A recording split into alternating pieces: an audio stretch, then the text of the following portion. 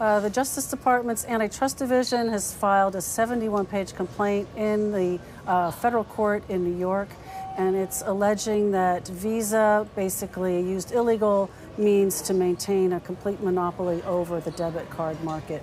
The complaint talks about payments of hundreds of millions of dollars that it made to tech companies like Apple, Square, PayPal, to keep them out of the debit card market.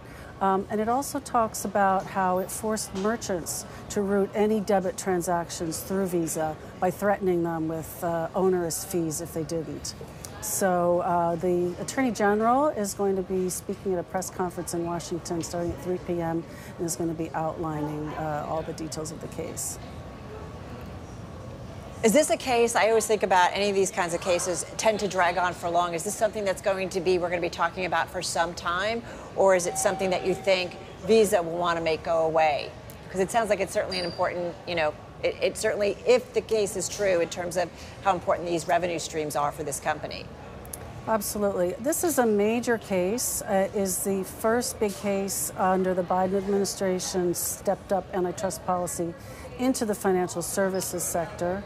I could imagine that Visa would want to try to find opportunities to make it go away, to settle it. But our reporting on the current thinking at the Justice Department is they're not in a settling mood. They're more concerned about policing markets and putting an end to anti-competitive practices.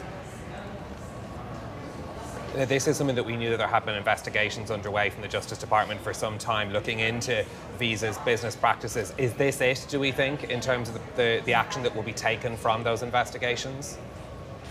So this dates back to Visa's proposed merger with Plaid back in 2021.